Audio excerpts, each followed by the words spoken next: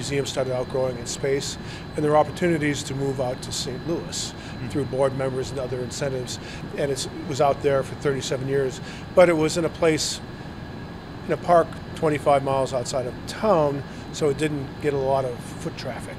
The golden age of dog painting really was in England and from about 1840 to 1940, also in America, but it really stemmed from Victoria's interest in dogs and the people in England following her, and also the Victorian interest in codifying things and setting up the breeds. They started writing down breed standards in 1850, then dog breeding became more and more of a passion and an interest.